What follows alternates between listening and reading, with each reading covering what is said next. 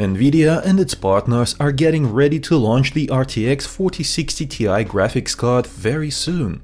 Marketing materials are being sent out and more details are being shared with more employees involved in the process, which means more leaks. Yes, I have some juicy details regarding the RTX 4060 Ti launch date, specifications, performance and price. So stick around until the end to find out what to expect from this upcoming mid-range NVIDIA GPU. Will it impress or disappoint? Let's find out right after I tell you about this great deal from my sponsor. CDKeyOffer.com is my #1 choice for when I need to buy a cheap Microsoft software key. They are a reliable provider of affordable keys to me, my friends, and the channel community for over 2 years now, so highly recommended. Use my discount code iVadim to get 30% off an already amazing price, and grab yourself a Windows 10 Pro for $16, Windows 11 Pro for $23, or Office 2021 for just $52. You can use PayPal for fast and secure payment and get your key instantly.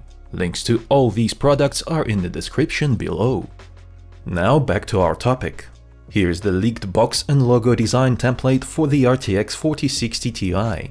NVIDIA provides these templates to all board partners in advance, but this does not give us any indication of when this graphics card will launch. However, we have learned through another source that NVIDIA is targeting the end of May to launch the RTX 4060 Ti.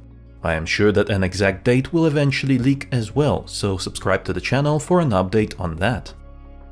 And here are the leaked specifications of the RTX 4060 Ti. The graphics card uses a cut-down version of the AD106 GPU produced on the TSMC 4N node, which provides significant power efficiency as well as performance improvement compared to the Samsung 8nm node used in the previous generation RTX 30 series graphics cards.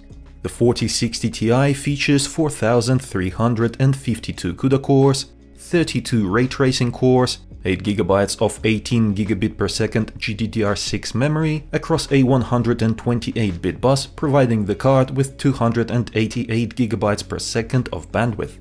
The TDP is just 160 watts, which is significantly lower than that of the 3060 Ti.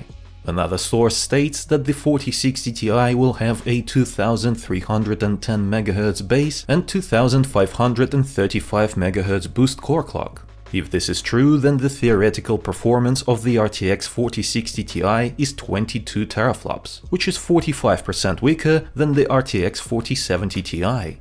However, this does not mean that the 4060 Ti will be 45% slower than the 4070 Ti in games. Luckily, there is a way to find out how the 4060 Ti will perform in games. There is a graphics card based on the same AD106 GPU that is already available to buy, so it has been reviewed and tested. I'm talking about the RTX 4070 laptop graphics card. Looking at the differences in specifications between these two GPUs, it is safe to conclude that RTX 4060 Ti performance will be very close to what we see from an RTX 4070 laptop. So, with that in mind, let's have a look at how many FPS we can expect from an RTX 4060 Ti in various games at 1080p and 1440p resolution. Let's start with the latest hit game, Hogwarts Legacy. Using ultra settings, you should expect around 80 FPS average at 1080p and 63 FPS at 1440p. If we turn on DLSS quality mode with frame generation, then these numbers will rise to 140 FPS at 1080p and 90 FPS at 1440p. In Cyberpunk 2077 on ultra settings, 4060 Ti should pump out close to 77 FPS at 1080p and 50 FPS at 1440p. With enabled ray tracing, DLSS quality mode and frame generation, we should expect about 100 FPS at 1080p and 75 FPS at 1440p. Dead Space is another fresh game. Using ultra settings at 1080p, expect to see about 85 FPS average and 52 FPS at 1440p. Switching on DLSS quality mode, the numbers go up to 120 FPS at 1080p and 87 FPS at 1440p. In Microsoft Flight Simulator on Ultra Graphics, we should see close to 70 FPS average at 1080p and just above 50 FPS at 1440p. DLSS quality mode with frame generation enabled should improve that to 115 FPS at 1080p and 77 FPS at 1440p. A Plague Tale Requiem is yet another recently released AAA game which is quite graphically demanding. Expect RTX 4060 Ti to deliver close to 60 FPS at 1080p and 44 FPS at 1440p. Again, you will have to enable DLSS in this game to boost that frame rate for consistent 60+ FPS experience. Expect 115 FPS at 1080p and 85 FPS at 1440p with DLSS quality mode and frame generation enabled. Spider-Man Remastered is a good-looking game which is not too demanding. So expect 132 FPS average at 1080p and 98 FPS at 1440p on very high graphics preset. By the way, if you like this video, then consider tapping that thumbs up button below. It is the best way to reward me for my work. Now moving on to the popular online shooters. You should expect to be able to play maxed out Apex Legends quite comfortably with 4060 Ti. On average, the performance should be around 130 FPS at 1080p and over 100 FPS at 1440p. Call of Duty Modern Warfare 2 should play nicely even on extreme settings with over 100 FPS average at 1080p and around 75 FPS at 1440p. If you are a fan of Red Dead Redemption 2, then you will be happy to hear that I expect 4060 Ti to deliver a good experience in this game, with over 75 FPS average at 1080p and over 60 FPS at 1440p using ultra settings. Looking at these performance numbers, I expect RTX 4060 Ti to be a good option for those planning to play any current games as well as the upcoming AAA games at 1080p resolution using the highest graphics quality preset. If you are thinking of going with a 1440p resolution, then you should be prepared to make compromises, like using DLSS and even frame generation in some cases. The fact that this fairly powerful graphics card is expected to come with just 8GB of memory has me worried about its longevity, especially for 1440p gaming.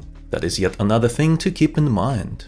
NVIDIA is not being generous with the amount of memory it plans to give to the lower tier RTX 40 series graphics cards this generation, so you may be pushed to make an upgrade sooner than you would have liked otherwise. Still, the performance estimates look quite impressive for a 160W graphics card, considering the not-so-great specifications compared to the previous generation RTX 30 series cards. There's one more thing left to discuss: the price. The RTX 3060 Ti launched over 2 years ago with a $399 price tag. Surprisingly, it still sells for more than $400 on average. Additionally, NVIDIA's most recent RTX 40 series product releases have shown us that the company is committed to increasing prices across the board, so I expect to see the RTX 4060 Ti launch with a price tag over $400, possibly reaching as high as $499. However, we will have to wait and see how they price the RTX 4070, which should launch in 2 weeks' time. That will be the best indicator of what NVIDIA plans to do in terms of pricing in the lower tiers of the GPU market. This trend is alarming because RTX 4060 Ti has just 8GB of memory, which is still just about fine for playing games at 1080p for now, but you will have to make some compromises if you want to game at 1440p. 8GB in 2023 is just not good enough in my opinion, especially if the price is $400 or more. What do you think about it? Let me know in the comments. By the way, if you haven't seen my video about the RTX 4070, why not check it out next? The prompt should be on your screen now. Just click on it to see what the RTX 4070 is all about. If you enjoyed this video, then reward it with a like and subscribe for more content like this. It was I, Vadim. Until next time.